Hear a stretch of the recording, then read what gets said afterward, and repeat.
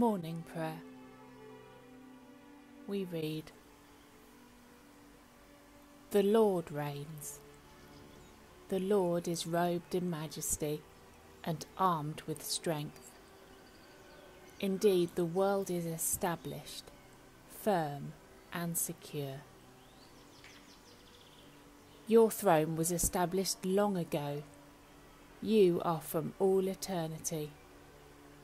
Mightier than the thunder of the great waters, mightier than the breakers of the sea, the Lord on high is mighty.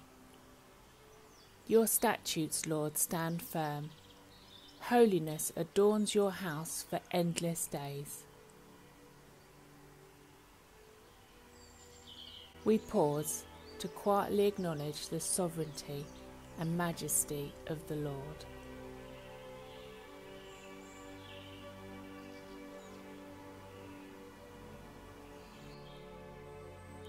We declare, the Lord is mightier than our present circumstances. We proclaim, the Lord reigns.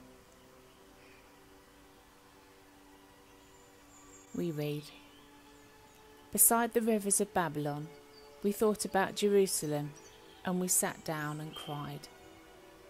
We hung our small harps on the willow trees. Our enemies had brought us here as their prisoners, and now they wanted us to sing and entertain them. They insulted us and shouted, Sing about Zion. Here in a foreign land, how can we sing about the Lord? We pray. Father, we reflect on the song of the exile written by the psalmist centuries ago, and we acknowledge our own experience of exile and the consequences it brings.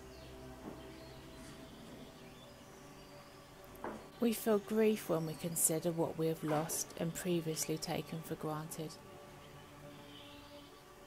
And we confess to you that we have had an attitude of complacency towards the freedoms we have taken for granted for so long.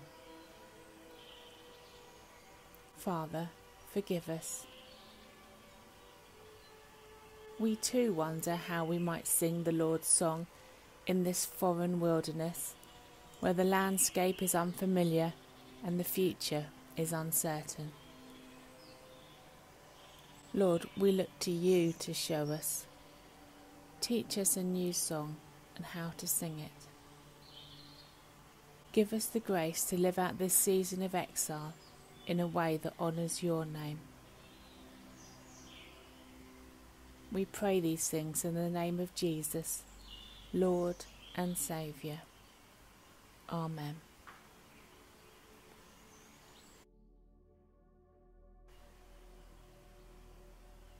We intercede. Lord of all healing, we pray for those who are sick.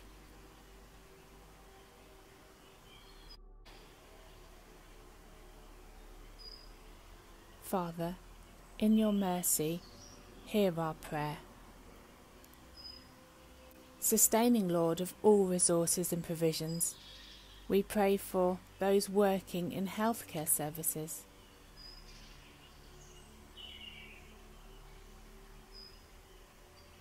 The World Health Organization, medical charities and research centres.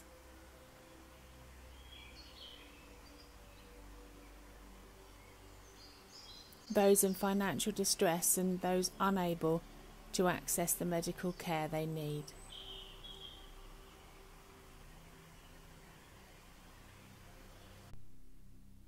All involved in showing compassion, care and ministry in whatever form. Father, in your mercy, hear our prayer. Lord of all wisdom, we pray for our Prime Minister and all in government.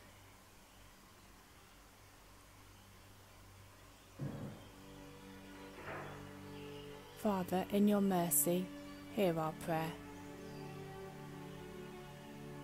Lord of all compassion, we pray for those living in fear and anxiety for themselves and for their loved ones.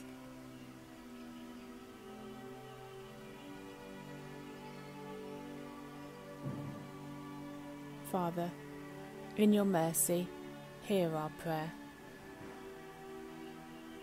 Lord of all comfort, we pray for all in exile at this time.